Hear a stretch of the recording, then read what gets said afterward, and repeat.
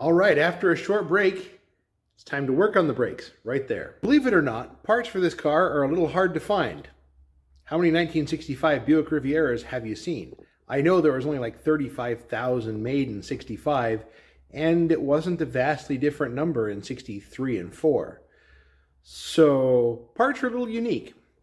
Let me show you what we got. I've got a set of shoes, front and rear, for both sides, right here. I've got 2 brake hoses for the front. I've got the single pop master cylinder from Ray Bestis. I got 2 sets of wheel cylinders, 2 for the front, 2 for the back. Don't know which ones are which yet. I've also got the brake hose for the back.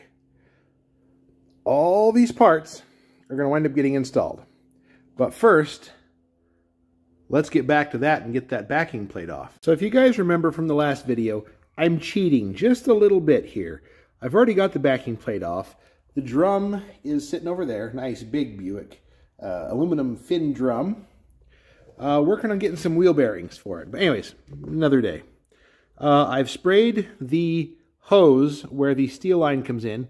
I've soaked that in penetrating oil. I'm going to grab a bucket to put under it so that way any drips fall into the bucket. There's no fluid in the master cylinder.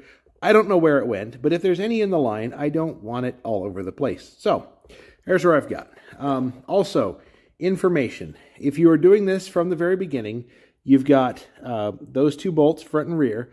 Those hold the steering shaft, that little greasy guy, into place. That goes through to the backing plate in both of those 2 holes. You got the one at the very top that goes into this boss right here. So since I've got it knocked free, I'm going to clean it up, especially since all I have to do is allegedly loosen that guy. So let's grab a flare wrench, not just a normal open-end wrench. We need a flare wrench because it's got the claws that go all the way around in a C shape. So that way we can put as much, equally distribute the force as best as possible. Let's give it a try because I don't really want to break this brake line. Not looking forward to trying to do that on this car at the moment. It's easier when the engine's out and the body's off.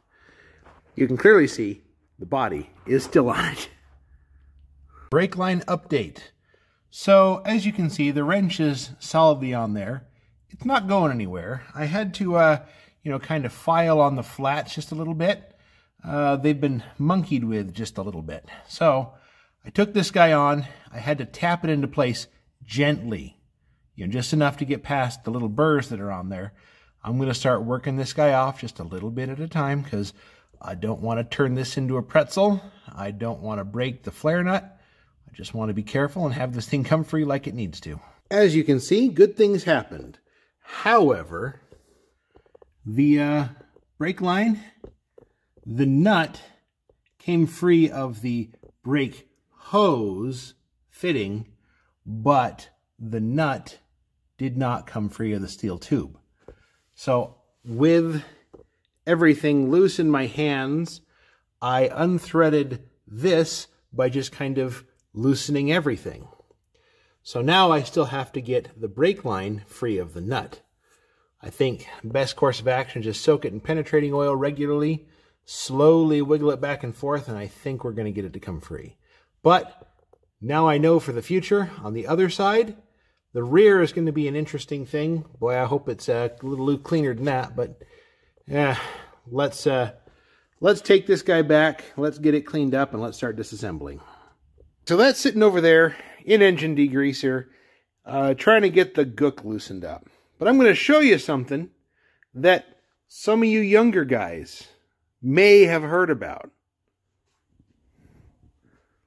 This is a factory service manual. Now, this is a copy, but it's a copy of an original. And the Riviera has 2 service manuals. Apparently, they thought enough of the car to really put that much service information in there.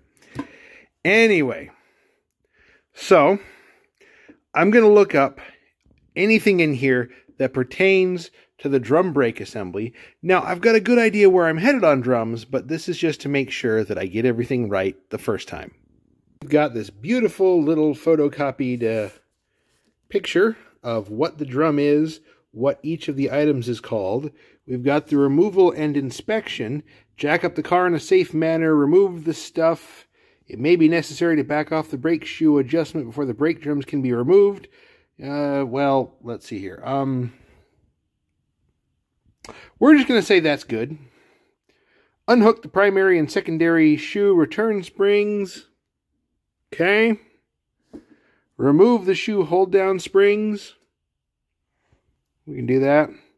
Lift up on actuator. Unhook actuating link from anchor pin, then remove. We can do that too. Spread shoes to clear wheel cylinder connecting links. Remove parking brake strut, front spring, brake strut and spring, rear only. Disconnect cable. Okay, we can do that too. Separate shoes, clean all the junk out. Let's see here. Clean junk. Pull lower edges away from wheel cylinder boots, away from cylinders, and note whether interior is wet with brake fluid. Doesn't matter. We're changing those off. You know. We even have instructions on relining, which is kind of not done today. Installation and adjustment. Reverse assembly, more or less. So, let's get this guy cleaned up. I think I'm going to have to put it back on the car to do this correctly and, effectively. So, let's keep moving. So, a couple minutes with a wire wheel, got it degreased. We're going to throw some just basic black Rust-Oleum at it. There, now it's all one color. Doesn't that feel so much better? I may be paying for this later, but I never did get the tube to come free of the nut. So basically, I just spun the brake hose into the fitting, tightened it down, put it in place. So now I've got this guy here, and when it comes to the wheel cylinder, we're just going to stuff it through the backing plate and, thread the wheel cylinder onto it and then anchor it down once it gets here. The paint is dry enough. I've got the backing plate with all the brake hardware on there. Yes, I still have two brake hoses back there. One's the new one, one's the old one. But I figured it was easier to work with this when it was kind of anchored to something. So I'm going to set up the camera. I'm going to grab the manual. And we're going to start taking this thing apart. I'm going to find all the right pieces and make sure we put it back together exactly the same way.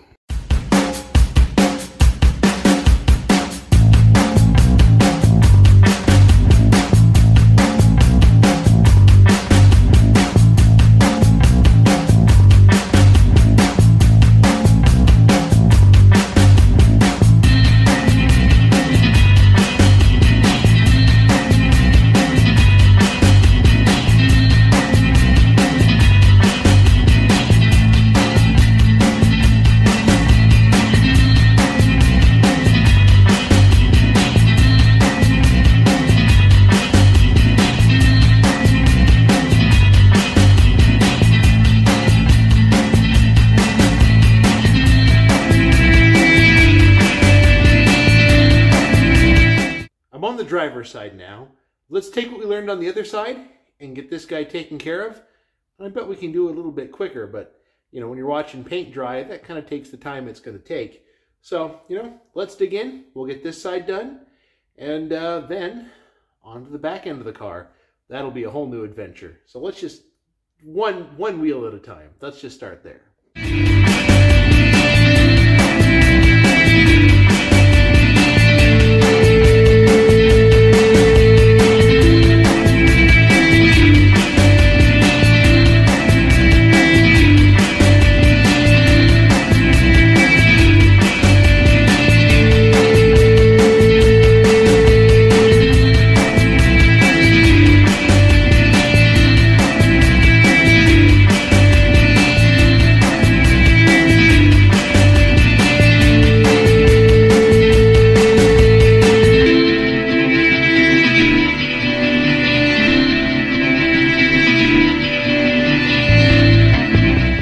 Finishes getting the brakes installed on the front end.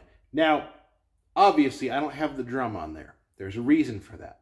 I'm waiting for wheel bearings and wheel seals. They're coming, and I also have to adjust the shoes out with the little adjuster here at the bottom. So that's still forthcoming, but that concludes the wheel cylinder, the brake shoes, putting them all back together. So aside from the wheel bearings, the front end is done. Now I got to do the master cylinder and I got to do the rear brakes. So this one was obviously bad when I pulled the little, the fork out of it, it just poured fluid. So we know this one is bad. The other one was questionable, and I'm willing to bet one of the back ones is bad. We're changing them all out for peace of mind because we want to drive this thing. It's too beautiful to keep sitting here. So we're going to get the backs done next. So I'm going to end it here on the front, so stay tuned. There will be more coming next time we're working on the back.